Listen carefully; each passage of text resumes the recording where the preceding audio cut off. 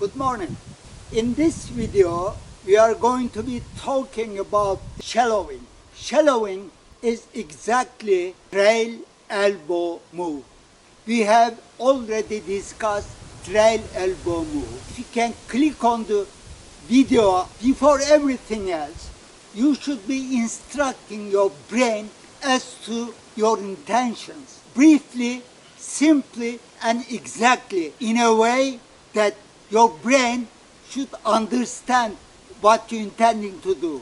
If you start telling your brain details and numbers and distances and angles of golf swing mechanics, then you get your brain confused as to your intentions. That angle you should get your elbow up, and that distance you move your right knee to the right, to the left. This sort of information, one after another, can only confuse your brain, and your brain cannot help you, cannot support you in your swing. What you should be doing, telling your brain brief, simple stories of your intentions, so that your brain, your conscious brain, your logical brain can instruct your muscles and your nervous system along with your intended shot and help you. This is a must, and you should be doing this. If you get your brain understood as to your intentions, that means you'll end up understanding your own intentions clearly and perfectly. In shallowing, this story has been invented by great golf instructor Chris Hudson. I thank him for all the information. Grab two alignment sticks, make a vertical angle, 90 degrees angle.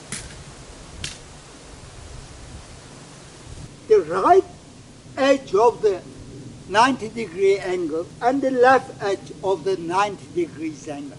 Simple story is this. At the end of the backswing, your chest should be facing right edge of the angle. At the end of impact, should be facing left edge of the angle. Now, your brain understood what you intend to do.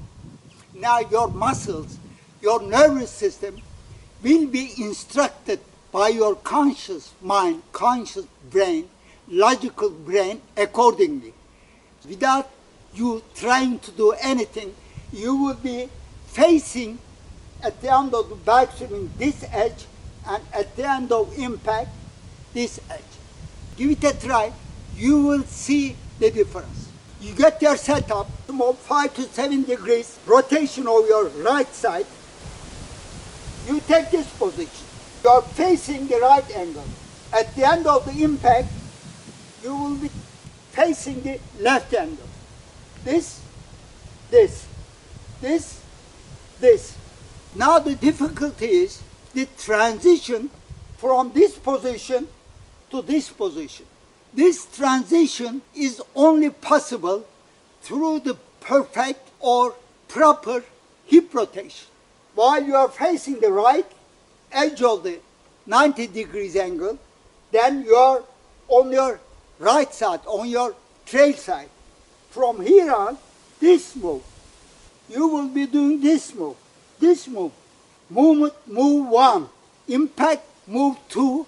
And the through swing, move 3. Move 2 and 3 happen in fraction of seconds. You can hardly logically do that. You will be doing automatically with the help of your muscles and your nervous system. So this is the quick, unconscious kind of move in the impact position. This one, you transfer from 2 to 3.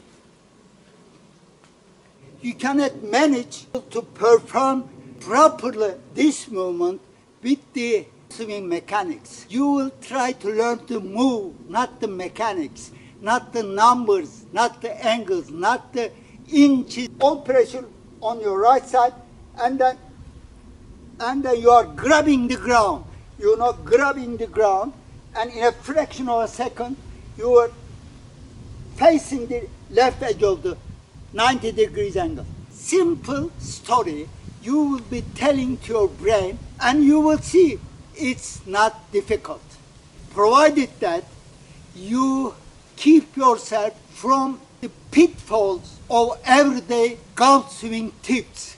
Most of the tips get you out of your normal productive line of learning. At this point, let me give you something which I find very important. This shallowing or trail elbow move are almost the same in Peter Cowen and Ben HOGAN. In essence, they are the same. They are very minute details. Forget about those details. They are the same. You keep hearing different things in golf instructions about Ben HOGAN and Peter Cowen. What is right about Ben HOGAN and Peter Cowen? They are telling almost, in essence, the same story. Get your proper setup, and number one, you are facing the right angle of the 90 degrees angle. This is.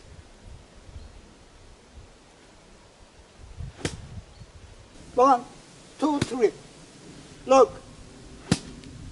Watch US Open champion Matt Fitzpatrick swing.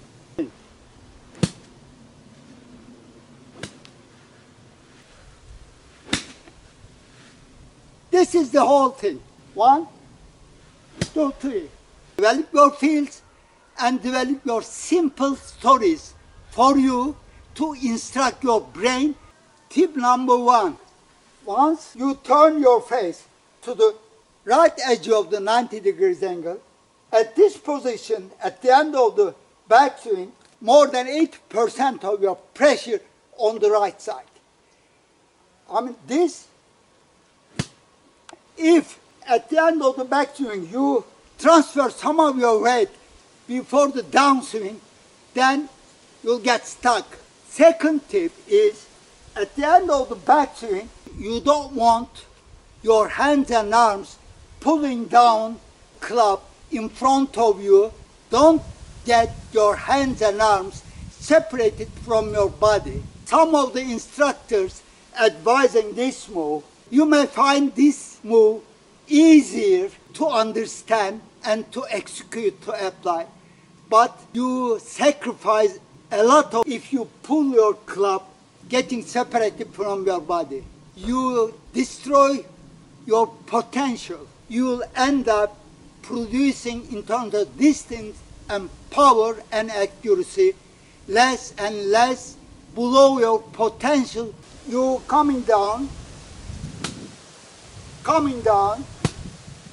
with your body. Don't get your arms and hands separated until the impact. You come down to impact with your arms connected to your body. Hope you will find it useful. See you in the next videos.